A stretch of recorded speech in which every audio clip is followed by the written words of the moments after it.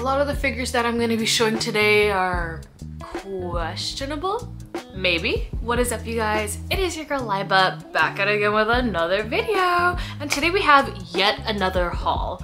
So I have been going through my very backlog of figures that I need to show you guys. And today I've gathered an array of figures that I have bought that have started quite the discussion on the online forums in the anime figure collecting community. A lot of the figures in today's video, people either didn't like how they came out, or people were skeptical of them, or people have been hesitant to buy them. And I wanted to share what I've bought and give my thoughts and my reviews on them. If you're new to the channel, hello, my name is Yaiba. I am a very avid anime figure collector.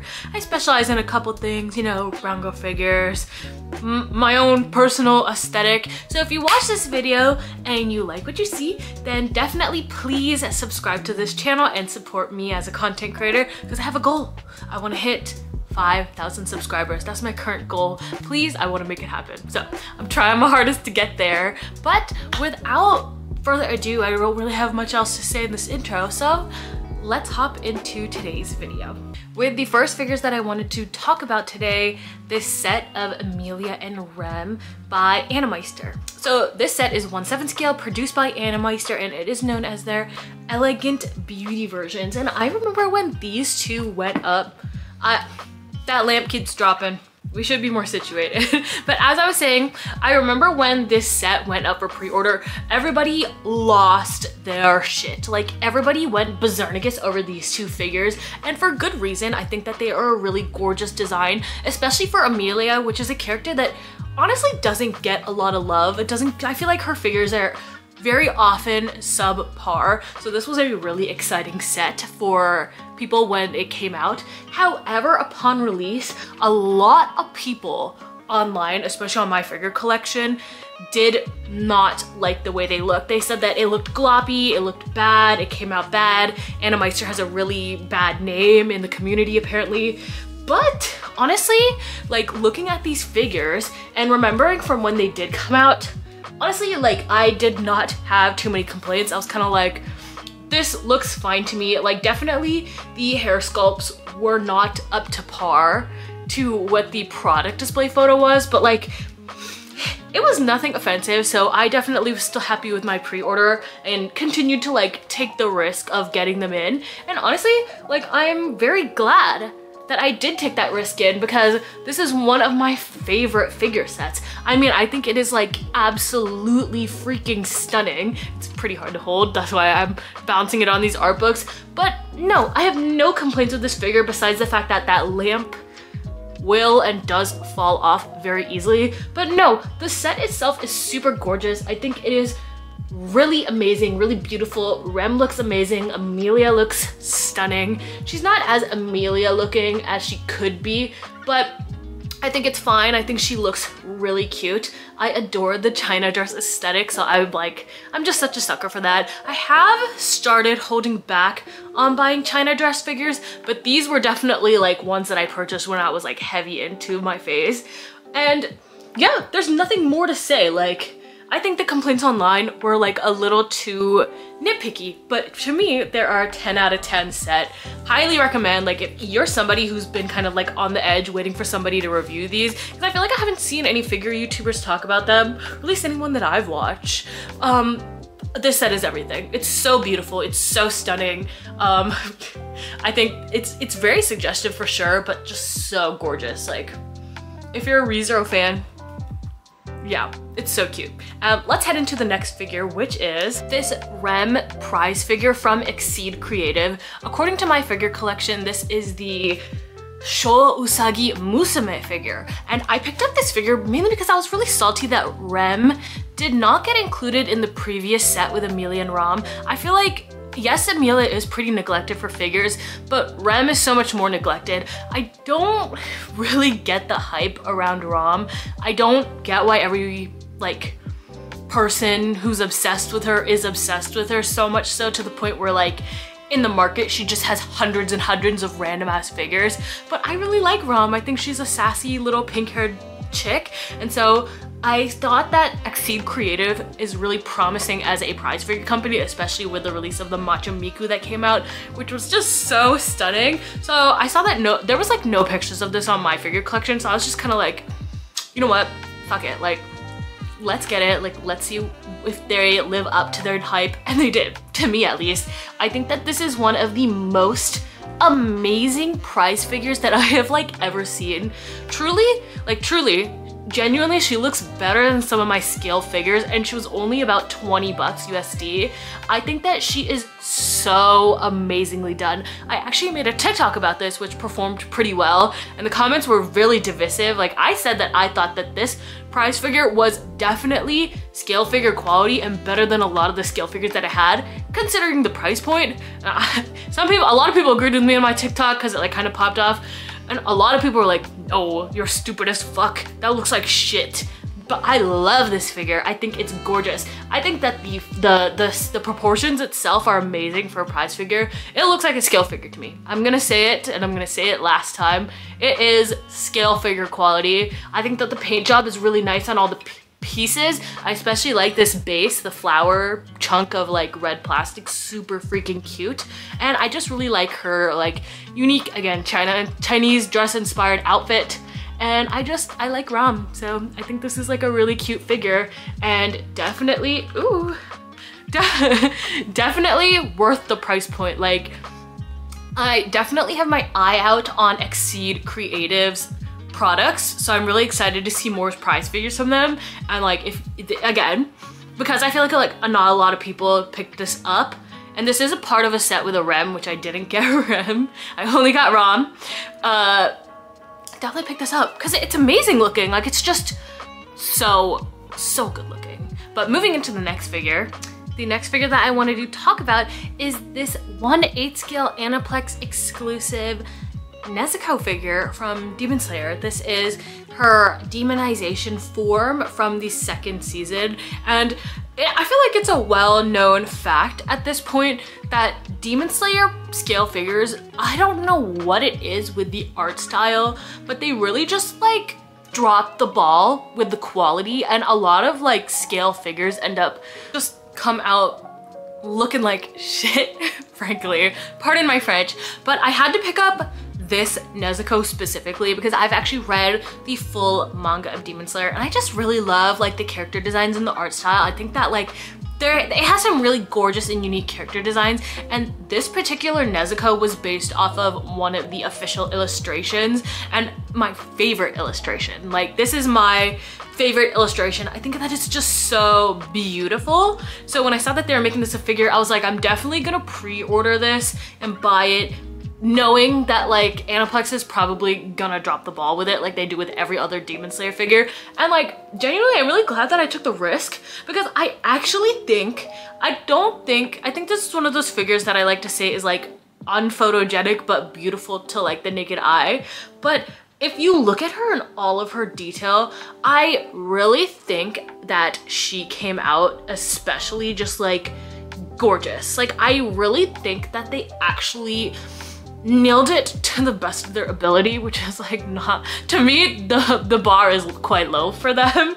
And I just love her. I love the pose. I think that my favorite part of this form is like the veins that like go across her body. I love the horn. I think that her face is really gorgeous. Obviously, it's not like amazing and like to the par that it should be for the price point, but I really love it. I think that is so pretty. So I'm really happy that I picked this up, just because like, she's so pretty and I love this illustration. I'm so happy. I didn't think I would get a figure, so 10 out of 10, I really love it. And moving into the next figure, which is also a little unphotogenic, it is the Union Creative Neko figure, which came out earlier this year. Now, this figure has tanked quite a bit in aftermarket, which is why I picked it up. You can find it in AmiAmi pre-owned for about 10k yen, which is really dirt cheap, especially for like the size of it. She is massive.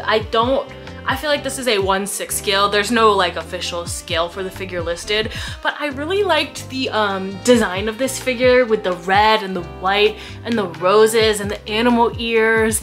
And I don't know, I saw pictures of it online And I just felt like, I don't get why this tanked because I think that it looks amazing. Upon further inspection in person, there's definitely a reason why it tanked. She is like a little bit ugly. And I hate saying that because I actually do really love her, but definitely like the muted colors are kind of contributing to her lack of presence comparatively to what they previewed her images as.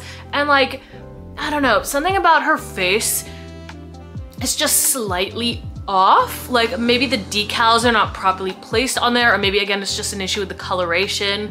But like looking at her in person, looking at her in this B-roll, I genuinely still think that she is gorgeous and a steal for her price. Maybe I'm the only one that thinks that, but like I adore her. First of all, unpopular opinion, I love clear bases. I don't know why. A lot of people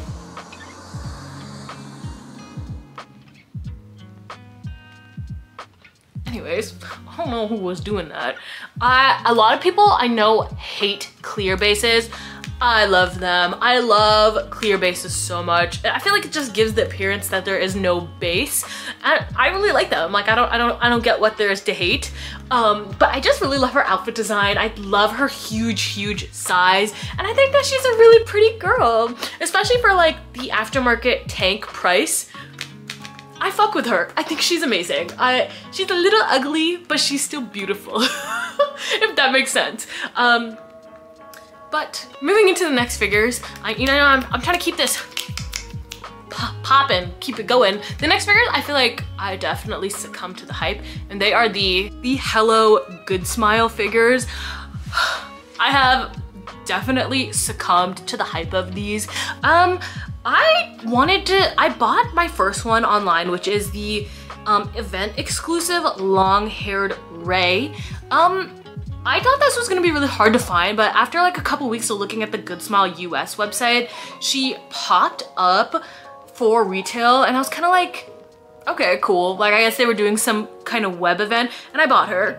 I wanted to see what the hype was about, because I feel like I've seen so many figure collectors be like, oh my god, these are amazing. And like, I definitely get the hype. They're pretty cute and they're dirt cheap.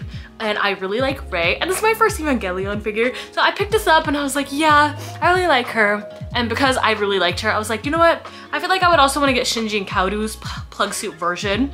But if you weren't aware, I spontaneously went to the Sunday day of Anime NYC. And because I was there, I actually ended up picking the school uniform versions of Shinji and Kaoru.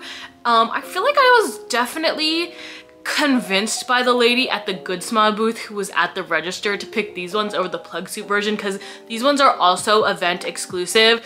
But like, truthfully, I kind of wish I got the plug suit version, but I do really like them. I think that they're really cute, just really simple figures. It was 30 bucks for both of them. I bought them in person, so I didn't have to pay for shipping. It was cool to see the Good Smile booth in real life, and I don't have many notes of critique. I think that they're really affordable, and I like them. Like, they're just cute little desk figurines, like nothing too fancy, and definitely like, cute. So yeah, I get the hype.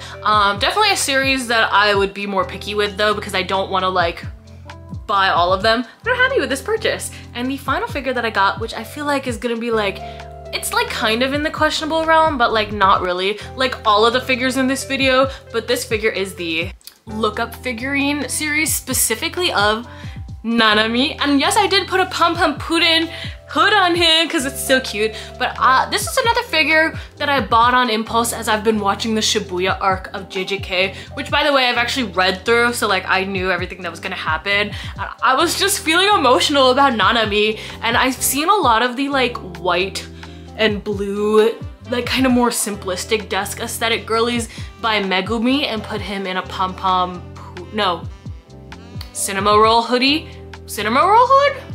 You know what I'm saying. And so I was like, I feel like I could get Nanami and do it with Pom Pom Puddin because I hadn't seen anyone do it. And so I bought this little guy, quite overpriced. I think I paid like 40 bucks for it off of like Big Bad Toy Store. But I bought him, and then I bought this little like Pom Pom Puddin hood, which is official by the way, official Sanrio hood off of AliExpress. And like, yeah, I just literally bought him to put him in this Pom Pom Puddin hood because I was like influenced off TikTok.